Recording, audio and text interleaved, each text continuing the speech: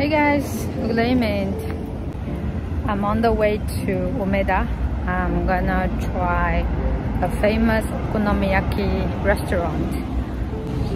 For those of you who don't know what Okonomiyaki is, it's basically a Japanese style pancake where you mix flour with some cabbage and you can put beef or pork or seafood on top, and then you put mayonnaise sauce and you eat it like that.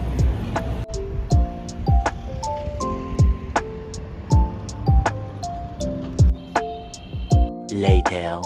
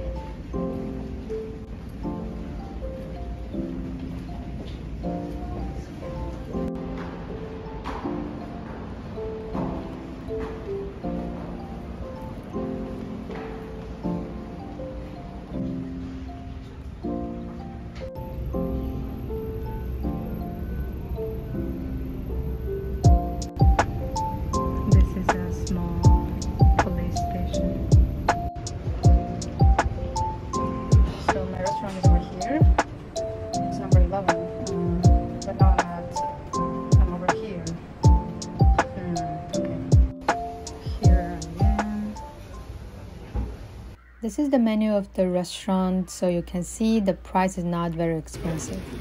I ordered the modanyaki. It is an okonomiyaki that also contains yakisoba. The taste was pretty okay, but to be honest, I was not very surprised by the taste. So personally, I didn't like it that much, so I guess I'm just gonna give it a 3 out of 5. Maybe next time I'll try the normal okonomiyaki.